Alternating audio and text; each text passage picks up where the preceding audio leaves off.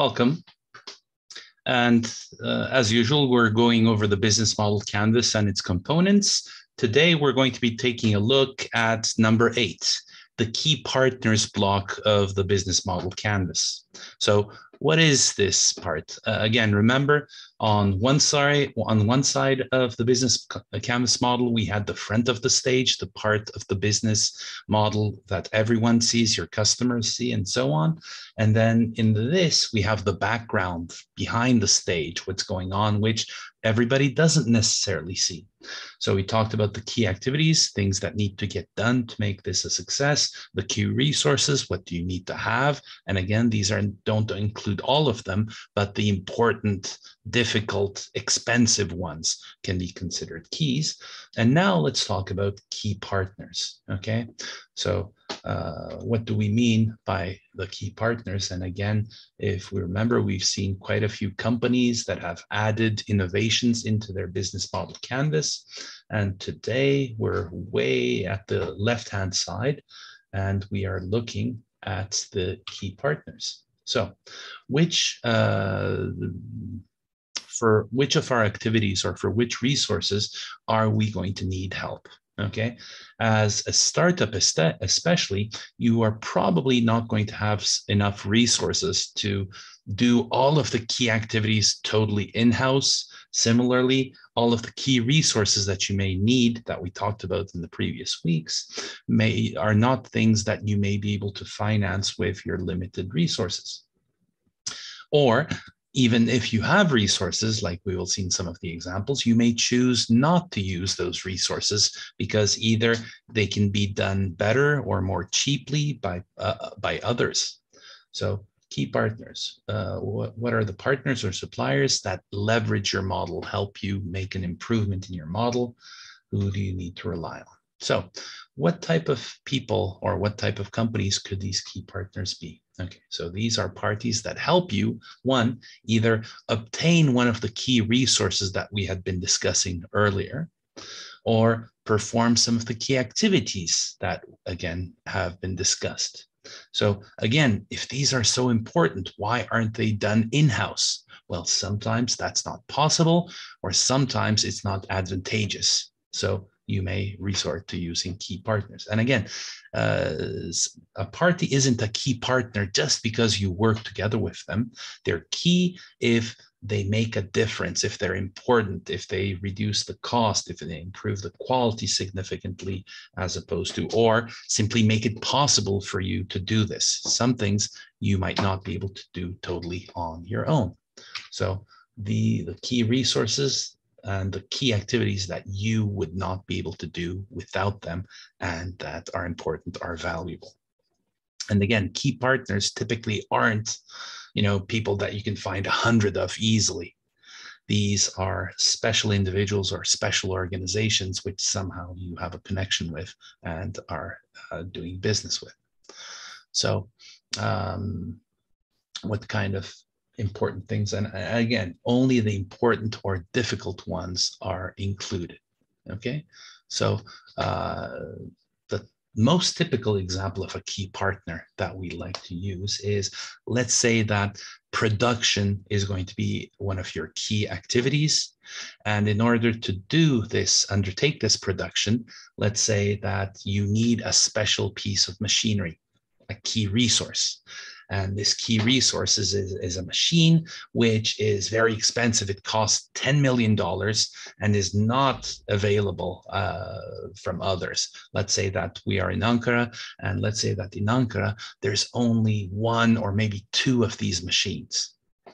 And, they cost $10 million. So buying the third one for Ankara is beyond the means of your startup. What are you going to do? Are you going to give up? Well, potentially, if you go to one of the people that have this machine, okay, maybe they're not doing constant business for other people, but maybe they're not using that machine to full capacity. Maybe they have, some time which they might be able to have you use it during that period. Well, in that case, entering into a contract or into an agreement or signing a contract with them to basically allow you to use that machine.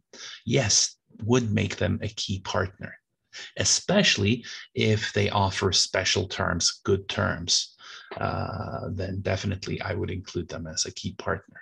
Or maybe it's not production, maybe it's on the selling side. So let's say your product is something which needs to be sold in supermarkets, or that is the business model that you're going to use. Well, as long as I I design and produce my product, it should be easy to get it onto the shelves of the supermarket, right? Not necessarily so. It can be quite difficult and quite expensive to get onto the shelves of a supermarket, especially if it's a national chain or even international chain. But let's say your product is so interesting that one of those chains says, well, if you produce that, I will put those onto my shelves, okay, and maybe not even ask for any additional money or your share of the payment for the advertising and so on, because typically these can be very expensive because they have limited shelf space and it is at a premium. And not, by the way, all shelves are not equal. Eye level and the heads of the aisles are much more valuable. Things that you put there typically sell much more than things that you put at the foot level or above eye level or in the middle of the aisles and so on. These are not the valuable real estate. You want the places which will help you sell. And if you have something special and the supermarket chain agrees and says, yes, I will put those on my shelves and I will, not ask for, a very high amount of money, then yeah, they could be a key partner for you. What else? Well, let me try to give you some examples, okay? So I've added some onto here, and let me talk about some of these. For example, a lot of people kind of wonder why TOG is here. Well, TOG is here, Türkiye'nin Otomobil Girişim Grubu, because they are trying to do something interesting. Okay, so produce Turkey's first electric vehicle, and sell it at a good price and make money and develop a Turkish brand. Good, but they're they're outsourcing almost all of it. The design was outsourced. The engines, the batteries, maybe are we just going to be putting them together? So that's a lot of outsourcing. But yes, if you work with good key partners, for example, for the design, I think they went to Pinafore, and for the electric battery, where I guess they were working with some others, and I think Vestel is also in there. So it should be interesting. It should be interesting, but I'm not sure that it's really a business if you outsource everything. So this actually might be a little too far. Apple is an interesting example. Who are Apple's key partners? Well, Apple is one of the most valuable companies in the world. And they have this brand and they have these products which are thought to be of very high quality. So production is very important, right? Well, Apple maybe doesn't think so, or it doesn't do its production in-house. For example, for its iPhones, it doesn't have its own factory.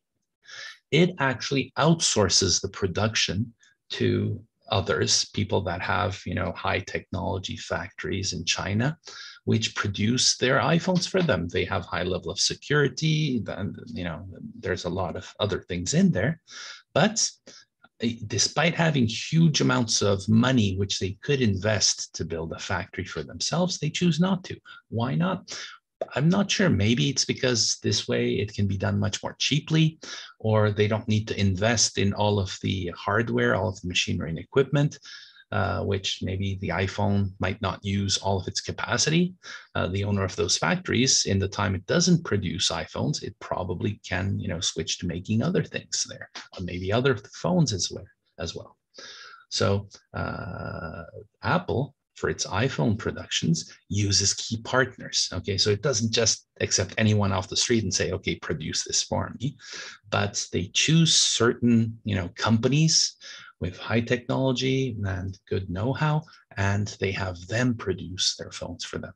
And they focus themselves on design, on software, and on advertising and sales. where they do have an advantage, whereas in the other one, no advantage, maybe even a disadvantage. What else do we have here? Alibaba is on here because Alibaba is interesting in that it took it was very difficult to communicate or do business with Chinese companies. Alibaba made it such that, just about anyone can do business with these Chinese producers and so on, and easily order and pay for and leave feedback for these companies. So it's a company which has allowed a lot of producers and sellers to come together to be able to do business, despite all the difficulties that there used to be of doing business with Chinese producers, Chinese factories. Nespresso is an interesting example in that it's not in its current state, but in its initial business model, it worked with a key partner and this failed. And then they changed it. So they were initially planning on selling their Nespresso machines to businesses. So it was going to be a B2B business.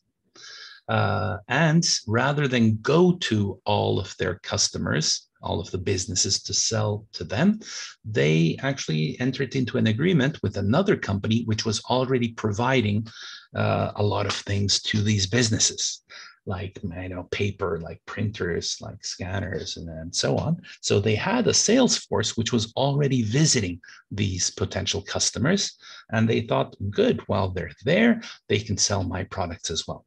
The problem turned out to be that these guys were interested in selling, products by the pellets, by, big in very large amounts. And the Nespresso machines and the refills, remember these pods that are used in them, turned out that they weren't making enough money to make it meaningful for them to really go after the customers for these. So in its initial business model, the Nespresso machines had failed. And what ended up being successful was they changed their business model from B2B, trying to sell to, large companies and, to businesses. They said, let's target households. And so the difference was that to target households, you couldn't go door to door to households, but what you could do is you needed advertising. And you needed a brand image and all this. That's when they signed a contract with George Clooney for their advertising and came up with a campaign and the Nespresso stores and so on. And it turned out to be quite successful. But so their key partners in that case, in the original one, were the company with the sales force visiting their potential customers, but it didn't work out that way. The final one up here, aviation or aviation, right? American Gin. Okay. I'm not sure if you've heard of this company, but when I start giving a little more details about it, you'll probably notice you have heard about it. So what does it do? Or before getting to that, let me talk about this little picture in the corner here. What is that? Well, it shows you the seats of the car in the vehicles. Well, the interesting thing is that, excuse me, the interesting thing is that today, US automakers, none of them make their own seats anymore. So don't they have seats in US cars? They do, but all of them are outsourced. So again, why? Because it's much cheaper and they can get the same quality and the same design that they want, but having them produced outside. So that's another example of using key partners in your business model. But coming back to this aviation American Gin, if you have heard about it, you've probably heard about it through, Ryan Reynolds. Why? Well, aviation was a company which was begun in the early 2000s and then bought by another company. But in 2018, a minority stake in it was purchased by the movie star Ryan Reynolds. And from that point on, Ryan Reynolds truly became a key partner for aviation American Gin, because it was originally a not very well-known small liquor company making gin. But once he became part of it, what he brought into the company and being an owner of this company was he had a lot of followers, a lot of fans, and as a result, a very large voice. And he used that voice, and together with his charm and with his, I guess, quirky humor, and many people started to notice that, oh, there was this brand of gin, and with the advertisements and all the other things, it became quite popular. And what is it, from 2018, so a little over 2 years later, the company had become quite a bit more successful, and it was bought for $610 million by the British spirits company Diageo, or Diageo. I'm not sure how we pronounce it. But the reason this is included in our key partners is, one of the important things that need to be done is getting the customers, right? So sales, advertising is very important. And, a lot of companies spend a lot of money on advertising, but sometimes one key partnership with, one individual or one company can really make a huge difference and can allow these companies to develop into much bigger companies. And in this case, it was the advertising part of the key activities, which Ryan Reynolds was able to jump in and greatly increase the awareness about this company, and as a result, make it into a very successful business. Okay, so those are the key partners, key partnership part of the business model. And I hope you apply it to your own business idea. And I'm interested to hear about who or what type of key partnerships your company needs to have to make it a success. Thank you for listening.